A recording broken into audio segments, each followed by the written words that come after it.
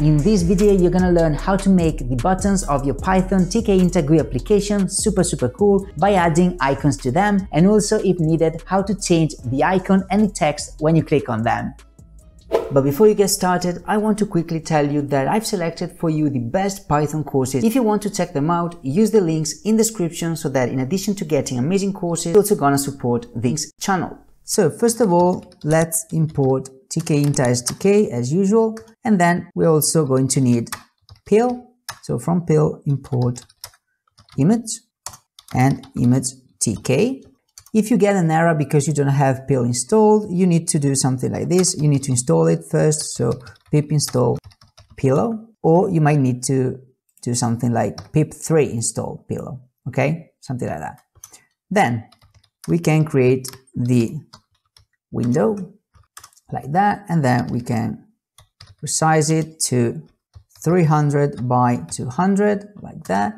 And then also, I don't want this to be resizable, so width false and height false. Perfect. Then I'm going to add a few variables for the colors so that you can actually change the colors here. So the first color is going to be 0AC like that. The second color is going to be 26 7B. Then the third and the fourth, so the third is going to be 50, and then the last one is going to be black like that. And then we're going to create the main frame, and it's going to be tk frame like that.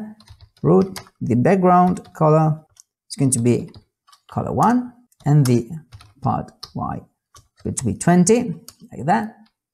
Then we're going to use pack to place it in the window, inside the window, so both and expand is going to be true like that.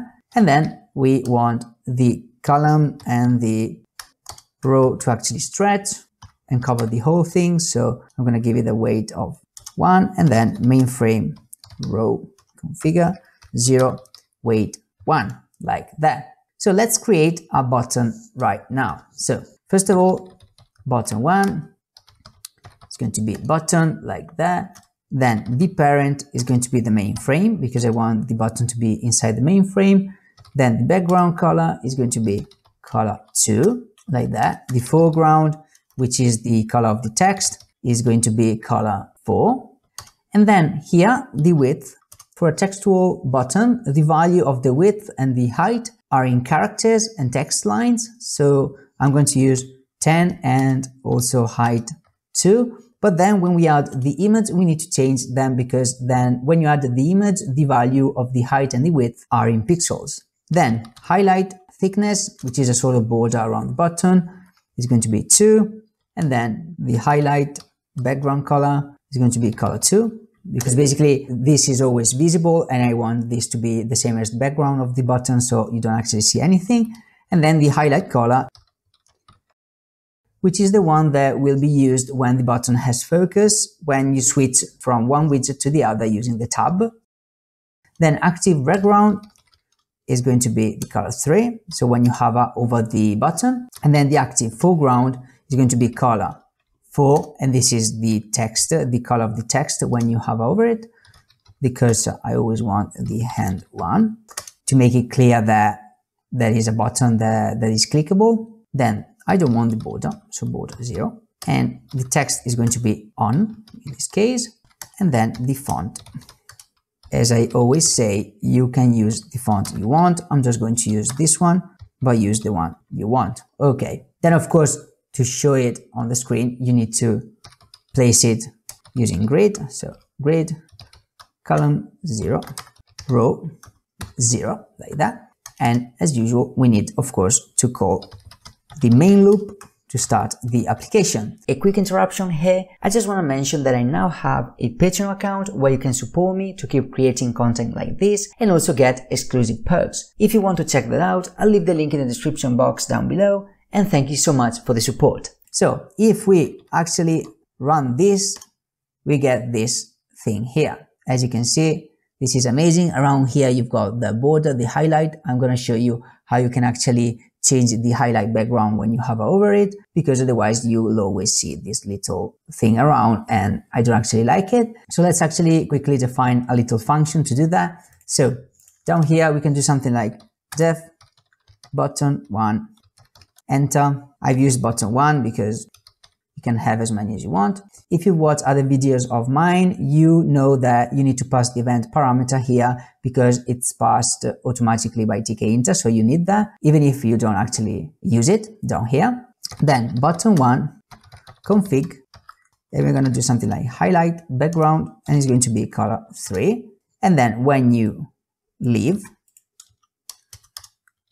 when you are not hovering over the button anymore, you do something like button leave, and here you go back to the color 2, basically, perfect, like that. And of course you need to bind those functions, otherwise you don't do anything. So button 1 bind, when you enter, like that, you want to call this function here, like that, and when you leave, you want to call, of course, leave, like that. So let's see if we actually get a result. I'm going to place a white screen around so you can see that better.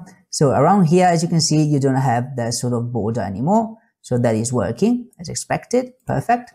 So now let's actually add the little icon to the button. So let's go back here, and up here, we're going to create the photo image objects. And by the way, the icons have been downloaded from Font Awesome. I downloaded the SVG of the black icons. I then resized them so that the height of both were, I think, 25 pixels. And I then converted them to PNG. And of course, you can use whatever icon. The important thing is that you resize them to the right size so that it actually looks good in your button. So I have the two icons here. So mic off, mic on.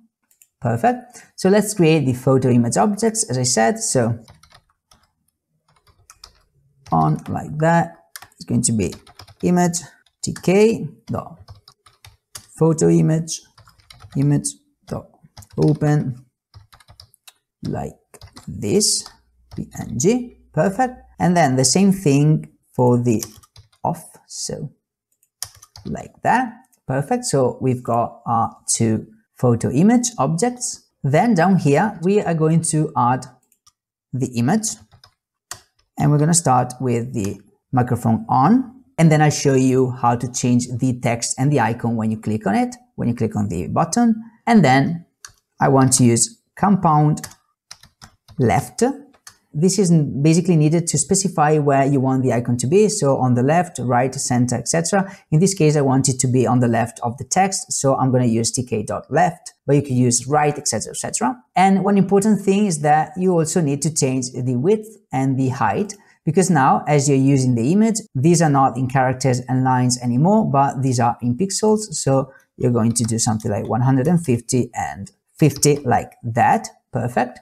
Let's actually try to run this and see if that works as expected. So let's run it. As you can see, now you see the little icon there, which is really, really nice, really, really nice. But if you click on that, nothing happens, of course. So now I want this icon and the text to change when I click on it. So you see off and the different icon. So let's actually close this. Okay. So now, as I said, we need to change the text and the icon when the user click on it. But before we get to that though, I would really appreciate it if you hit the like button if you're enjoying the video, and also you don't want to miss future videos, so hit the subscribe button as well. So let's create the function that we're going to call when we click on it. So def button 1 click the event, as we've done above. In this case, I want to change the icon and the text. So button 1 config, and do something like image the off in this case, and I want to change the text to off. And of course, we want to bind the function to the event. So button 1, so the left button of the mouse, and then button 1 click, something like that. Let's see what we actually get. So this is that. When we click on it, we get off. But of course, when you click on it again, you don't get on. because we actually haven't written the code to do that. So let's change the function slightly. So first of all, we need to understand if the button is on or off. And for that, we can check the value of the text. So we can do something like if button 1 text is equal to on, then I'm going to do this. Okay. Else, which means that the button is basically off, we need to do something different. So we need to configure the button differently. So button 1 config, here we need on, and here we need on, like that. Okay, so let's actually try that again.